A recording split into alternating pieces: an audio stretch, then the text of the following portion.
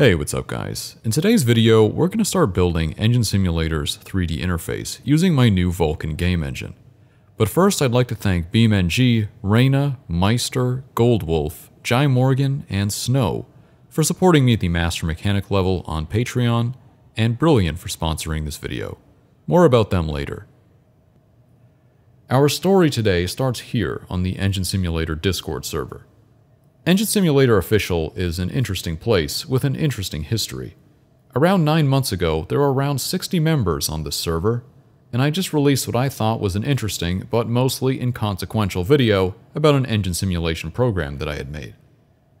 Just a few days later, I woke up to find the server had grown to thousands of members, and there were hundreds of people trying to figure out how to use Engine Simulator, something I didn't even intend to be used as a game or by anyone other than myself. The Discord server provided a window into how people played Engine Simulator and what they didn't like and what didn't work for them. I'm still pretty active in the server, I help people with questions, and I just observe how the community is evolving and how I can make a game that people will actually want to play. What's clear is, Engine Simulator is about more than just engine noises. In fact, I'm not even sure that it's about engines at all at this point, at least not engines from this planet. Engine Simulator seems to be more about expressing your creativity and personal style through machines, or virtual machines in this case.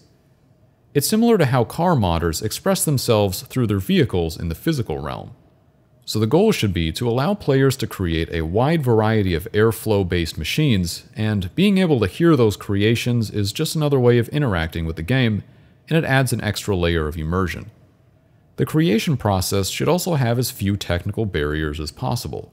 So this would mean replacing the scripting interface used in the Engine Simulator prototype with some kind of graphical interface, which is what we're going to start building today. Thankfully, the game engine is already built and more or less ready to use. I demonstrated the Vulkan renderer I created in this other video if you're interested. To formally start the Engine Simulator game project, the first step is to set up a CMake build script and the project repository. I like to set up my projects in such a way that I can work on the game engine and the game concurrently, since I usually use my own game engines for my projects. I then built some functions to generate and render geometry, and this is critical because most assets in Engine Simulator are going to be procedurally generated, which is not the case for a lot of games. Using these facilities, I generated a grid and axis display and rendered them to the screen. And this looks terrible for a variety of reasons. First of all, the grid is way too bright, so I adjusted it to be closer to the background color, and that reduces the contrast. The lines far off in the distance are also pretty distracting. Most modern CAD programs solve this problem by using fog to smoothly fade the grid out of view, and I used a similar technique, and it's already looking much better. Most CAD grids are also subdivided into finer and finer spacings. Having just a single grid level like this is a bit amateurish, so I fixed that, and also exposed a new problem in the process. It might be a bit hard to see in a YouTube video, but there are small artifacts where the grid lines intersect each other. This is caused by the grid lines z-fighting. We can solve this by disabling the depth test, but still writing to the depth buffer anyway, and drawing the grid from back to front. This way, the z-fighting is eliminated, but the grid will still appear in front of other objects in the scene where necessary. Next, I made the fade look a bit better and moved it closer to the camera, since I can't imagine anyone using the grid 500 meters away from where they're standing. Finally, I added colored lines to mark the X and Y axes, and now our grid is done, and it actually looks reasonably professional. CAD interfaces are complicated because the user needs to interact with a 3D space using just 2 dimensions. That means we need to project the mouse into 3D space and figure out both what object it should be hovering over, and later what specific point in 3D space it's even referring to. Depending on which working plane we choose, the mouse may be projected to different points in space. But for now, just as a test, I projected the mouse onto the main grid. This is done by finding the mouse's implied position on the view plane and tracing a ray from the camera to that position and following this ray all the way until it intersects with the ground plane. To demonstrate, I'm drawing a sphere at that intersection point. Projecting onto the ground plane is fairly easy, but projecting onto an axis or allowing the mouse to move objects in 3D space in an intuitive way is actually not that trivial. I spent a lot of time studying how Blender does it and reverse engineering the math behind it. I guess I could just look directly at the Blender source code, but I'll leave that for another day. When I first started programming, I found matrix transformations and other 3D math to be really fascinating and something that I wanted to understand more. If you're in the same place right now, today's sponsor Brilliant.org will definitely be able to help you out. Brilliant allows you to learn math and science concepts with a wide variety of amazing interactive courses. This knowledge will seriously help you professionally and when working on your own side projects and games. A lot of the linear algebra and 3D math I used earlier is covered in Brilliant's Introduction to Linear Algebra course, which is a great course for beginners. Brilliant's courses focus on putting what you learn into practice immediately with meaningful practice problems so you can build intuition and real know-how. I've taken quite a few of them myself and can confidently say that Brilliant's interface is really polished and the courses really are at a college level. To try all of Brilliant's features for free for 30 days, visit brilliant.org/ontothegreat or click on the link in the description. The first 200 of you will get 20% off Brilliant's annual premium subscription. Once again, thanks to Brilliant for sponsoring this video. Now that we have a basic system for mouse projection and rendering primitives to the screen, we can start on what might be the most important element of Engine Simulator's gameplay, and that is the tube. Yes, you heard that correctly. If you're into engines, then you've probably heard the phrase, an engine is just a glorified air pump. And to some degree, this is true. From a simulation perspective, an engine is even simpler than that. It's reduced all the way down to a network of one-dimensional air channels. A series of tubes, one might say. A series of tubes! This simplification is not something that I invented, and isn't some kind of insane, assume a spherical cow type of oversimplification either. It's pretty standard, even in the automotive industry. I feel like I needed to say that for the Reddit experts watching this who don't actually know anything about simulations. The most intuitive way of laying out tubes is by first creating a curve and then sweeping a profile along that curve. This is a pretty common operation in Blender using Bezier curves. Bezier curves are pretty simple to implement, so I added those to our user interface, and after a bit of debugging, I got them displayed on the screen. The only issue is there's no way of interacting with or modifying these curves, so we need to add some widgets that show the positions of the Bezier control points.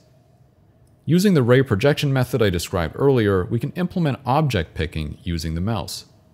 This is a very simple implementation, and in the future I might just use the GPU instead, but this is fine for now. By projecting the mouse onto the current viewing plane, we can allow the user to move these points in 3D space. This viewing plane can be visualized in Blender as well. When I move the camera to the side, we can see that all the duplicates I made land nicely on this flat plane, which lined up with the camera's previous position. Since all the control points are only visual, moving them doesn't actually modify the curve. So we need to recalculate the curve and update the geometry submitted to the GPU whenever these points are moved. Before we do that though, I decided to simplify the Bezier interface a bit. If you've used Bezier curves in Blender, then you probably know how painful it can be sometimes to get them to cooperate. They are very versatile and generic, but this is kind of what makes them tedious at times. I implemented a simplification into the Bezier system to roughly emulate a real-life pipe bender. This makes creating decent-looking curves much easier and prevents the bends in the tube from looking too unrealistic. Finally, we can allow the user to extend the curve by adding new points. It's a bit glitchy right now because the program doesn't do anything to prevent physically impossible inputs, but this will definitely be fixed before the game is released. To make these lines three-dimensional, we need to generate a sweep. This means taking a profile and then extruding this profile across the length of the curve. The math for this is pretty straightforward, but there are a lot of edge cases that you have to be aware of. By sweeping a regular circular profile, we can generate the most stereotypical tube variety, which can be used to draw things like exhaust headers, which I'm going to show later in this video. We can of course sweep other profiles as well, like this square tubing, which I'll use later for a rectangle port intake design. For profiles that are not circular, the twist angle becomes important, and it can change the appearance of the tube considerably. For now, the system doesn't allow the user to explicitly specify the twist, and tries to infer a twist angle that remains consistent over the length of the curve. The final tube feature that we're going to add today is a way of controlling the profile scale along the length of the tube. This will allow for the design of simple collectors and horns. To smoothly interpolate between tube scaling, we can use the same Bezier code that was implemented previously. To make debugging a bit easier, I also created a file format to store these curves and load them on startup. This is pretty much all we need to demonstrate how the system will work in the context of the final game. We'll start with this mock layout of a V8 engine. The cylinders are just static right now and don't do anything. In the fluid simulation, each air passage is modeled as a one-dimensional channel which can be connected to other channels at a junction. We can use this information to model most of the air channels in this engine. We'll start with the exhaust headers. So headers are usually formed from cylindrical tubes in real life, and there is generally one set of headers per bank of cylinders on a V8 engine.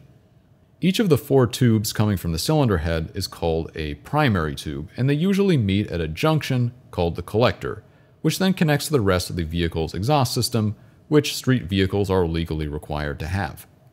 Using the simplified Bezier system I've implemented, drawing the headers is pretty easy, and the bends actually look similar to what you'd see in real life. The editing process is a bit crude right now, but it will be improved over time. This set of headers is now done, and we can repeat the process on the other side. Next, we can look at the intake. We can use a slightly more square profile for the intake runners, which run from a central plenum to the intake ports corresponding to each cylinder on the cylinder head.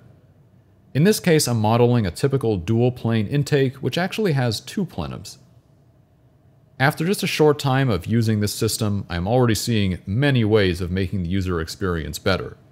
In the future, each of these parts will be grouped together, and the exposed endpoints will just snap to other exposed endpoints, creating a junction. That way the user can easily exchange common parts like intakes and headers with parts from their own library or that they've downloaded. As you can imagine, being able to lay out fluid systems however you want opens up a lot of possibilities, both in engine creation but also in the creation of other air-driven machines and systems. If you think that I'm sacrificing accuracy or detail by moving in this more generic direction, you'd be wrong. Underneath, Engine Simulator already supports all of these features, they're just not exposed to the user. In my technical explanation video, I showed a variety of virtual machines that used Engine Simulator, like an air pump and even a simple refrigeration loop. You'll still get the same audio generation that Engine Simulator is known for, but you'll be able to create even more cursed and ridiculous engine designs, which I know is what everyone actually wants. I'd like to thank all my supporters on Patreon and today's sponsor, Brilliant, for making this project possible. I'm having a lot of fun and have a lot of cool things planned in the next few months, so hopefully you'll stick around for the journey. Thanks for watching everyone, and I'll see you guys next time.